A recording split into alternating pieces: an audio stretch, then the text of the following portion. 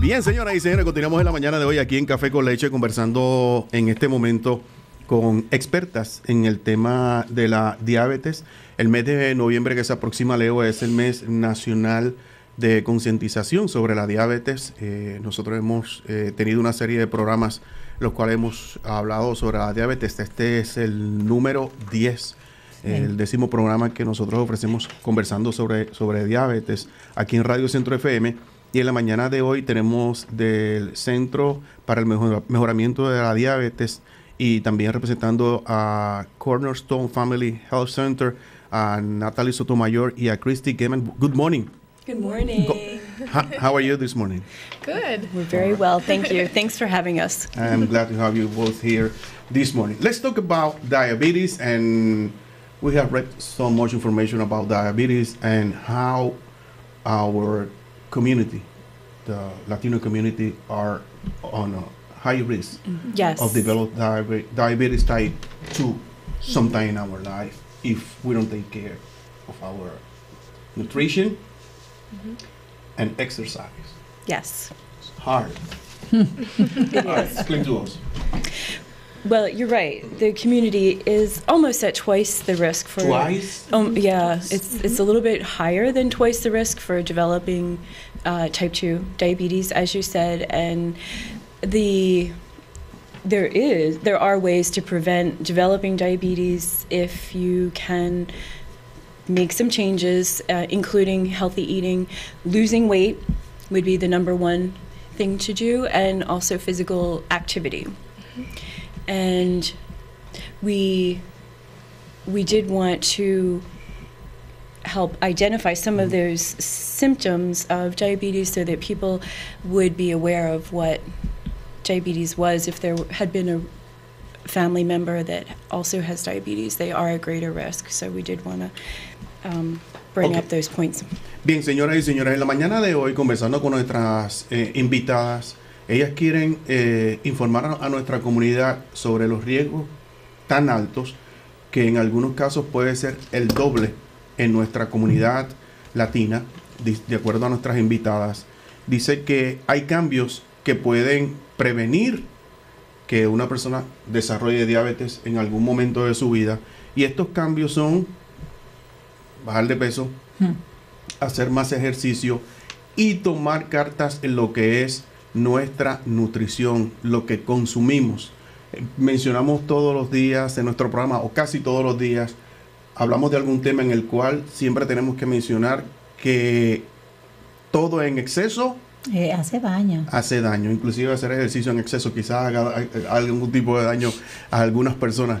Pero symptoms or signs that a person can develop diabetes sometime during their lifetime. So some of the risk factors that make them at a greater risk would be if you're over the age of 45, if you have a family history of diabetes, and you're overweight, and depending on your diet, if you don't eat healthy. Symptoms and signs, high blood pressure is one of them. Diabetes affects your whole body function, so everything from your neurological, your brain, down to your blood pressure, your heart, your kidney function. It affects more than just your blood sugars. Absolutely. Wow. Nuestra invitada nos dice y nos habla sobre los riesgos en nuestra comunidad. Si usted, this risk and sign is for everybody or just for the Latino population? It would be everybody. It's for everybody. It would be everybody. Okay. Well, it's the same for everybody. 45 años de edad o más. La historia médica familiar, el sobrepeso, si es una persona que padece de presión arterial alta. Este problema, señoras y señores, de la diabetes afecta el sistema nervioso de las personas, afecta a los riñones, va afectando todo su cuerpo lentamente.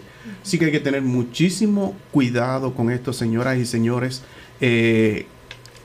Sobre todo si usted es una persona que está sobrepeso, que no está tomando cartas en lo que es una buena nutrición que no está tomando cartas o preocupándose por hacer ejercicio, etc. All right. When we talk about exercise, Let's break it down. Why are you laughing? You're looking at me, right? When we talk about exercise, we need to do exercise like an hour every day, 2 hours. No, it really is a small amount a day. It can Okay. be starting with 10 to 15 minutes, ideally a half an hour, but it really is starting somewhere. Okay. And 10 to 15 minutes, a walk. Even if you're in your home, you can YouTube some kind of dance video. It could be just doing something as simple as jumping jacks, push-ups, just a series of something along those lines. I like it, Christine. You don't have to go for a whole hour every day, force your body to do a whole hour. If you can do it, it's fine. But okay, Christy, thank you. 10 to 15 minutes per day. Start with 10 to 15 minutes. 10 a 15 minutos y va aumentando a 30 y lo que usted pueda hacer. No es que usted hoy, digo, si su cuerpo se lo permite, ok, pero when we talk about exercise, we always need to talk to our doctor. You recommend that? It would be, yes, advisable just to be cleared for exercise. And also just to go in to see the doctor, sure, to see. Ok. Algo importante que también mencionamos aquí muchísimo, cuando usted va a hacer a comenzar algún régimen de ejercicio, es muy importante consultarlo con su médico. Obviamente, su médico nunca le va a decir que usted no puede hacer ejercicio. Sí. Todos podemos hacer ejercicio. Everybody can do exercise. You might can do a whole hour or two, but you can at least walk for 10, 15 minutes, right, Yes, Christy? yes, absolutely. Okay. Some other important points when a person is diagnosed with diabetes, what we have to do. Okay. Healthy eating is, of course, important for everybody and not always easy to accomplish. In the Latino culture, there is a lot of starch or carbohydrates, and it is very deeply tied with your culture, and that's okay. One of the things that can be considered is maybe less. So maybe the portion sizes would be beneficial, a good place to start. Another thing is how it's prepared. So maybe just a smaller amount of some of the fat that's used in preparing rice or some of the other dishes. Also, what you add can be important, such as vegetables. So thinking about ways to include some kind of vegetable in the cooking or the recipe would be helpful. The fiber is very beneficial for blood sugars. Can you mention some food that have a lot of starch? Oh, sure. Rice. Algunos de los alimentos que, señoras y señores, tienen muchísimo starch o almidón, que es muy dañino para las personas con diabetes o para aquellas que podrían estar en riesgo de desarrollar la diabetes en algún momento. Rice, el arroz. Tortillas, potatoes, papas, tortillas. Tortillas. If you eat empanadas or White bread is something that makes white it. bread, if you eat that. Okay. Well, soda is El very arroz. high in sugar. Sugar. Carbohidratos, señoras y señores, son Se podría cambiar un arrocito integral. Si va a Arroz comer el integral. arroz integral, me imagino que puede ser. the Latino culture love bread. How we can substitute the bread for Well, if you can do a bread that's higher in fiber, so a whole wheat, or less bread. Again, it's if you can do smaller portion sizes and something that has more fiber. So again, whole wheat versus white. dark wheat is good. It would be better because the fiber helps both with blood pressure, cholesterol, also with blood sugars. Ok, preguntándole a nuestra invitada, señoras y señores, porque nosotros también tenemos que hacer nuestros cambios. Usted está provocando que su invitada le dé unos cambios favorables. I have to do some changes, Christy. Okay. Thank you for the advice. You're welcome. Señoras y señores, yes, yo tengo que hacer algunos cambios, señoras y señores, y estoy seguro que muchos de ustedes también. Thank you, Christy, thank you, Natalie, por darnos estos tips en la mañana de hoy de cambios que nosotros podemos hacer. Tenemos muchas personas que se nos están enfermando en nuestra comunidad Yo debo mencionar, I mean, I have to mention is the last time that I went to the doctor, he said, hey, your blood sugar is a little high, so you better stop eating or eat less, like you said. It's not stop eating it, Right. but you need to portion. Sí. Portions. Señoras y señores, no es que usted tiene que dejar de, sería lo ideal. No es que lo tiene que dejar de momento, pero el doctor lo que siempre recomienda son las porciones. Si estás comiendo de aquello, trata de reducir las las porciones. Comenzar por ahí, porque bebidas azucaradas, señoras y señores, están matando a nuestra gente también. Pero nosotros pensamos que, bueno, no como arroz, pero voy a comerme unas papitas asadas. No me como el arroz, pero me hago un buen sándwich. O me hago un buen sándwich.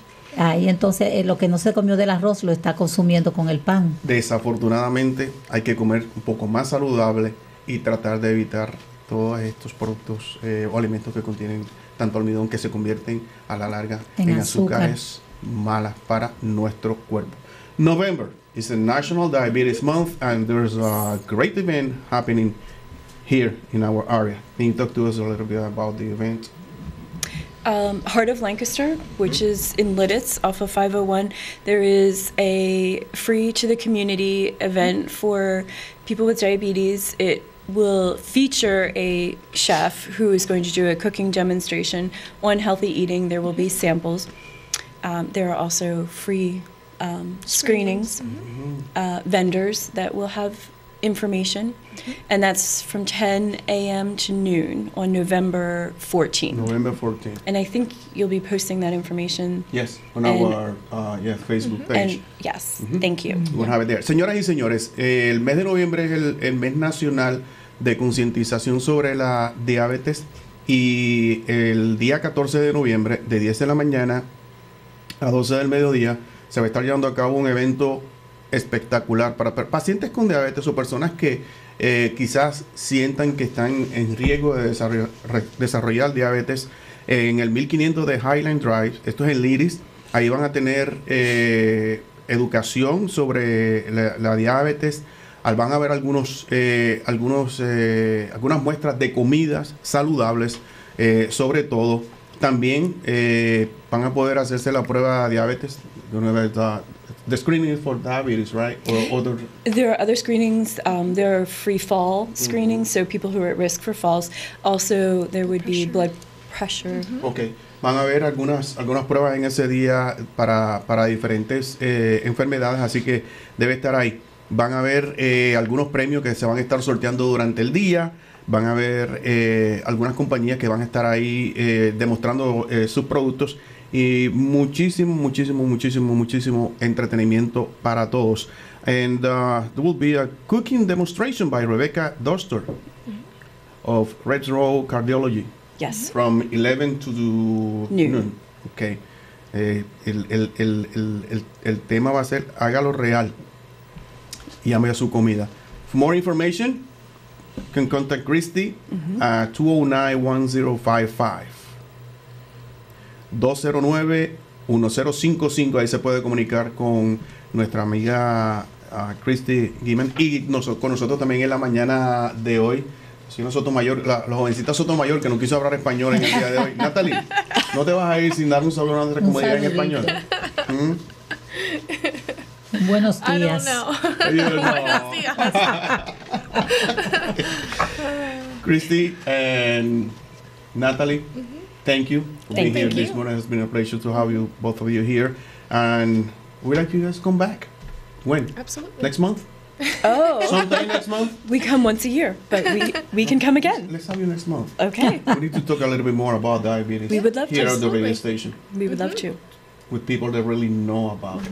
Thank you. Necesitamos conversar un poquito más con personas que verdaderamente saben sobre el problema de la diabetes aquí en la radio, y hacemos la invitación para que el próximo mes nos acompañen aquí en Radio Centro FM, nuestras invitadas en Café con Leche.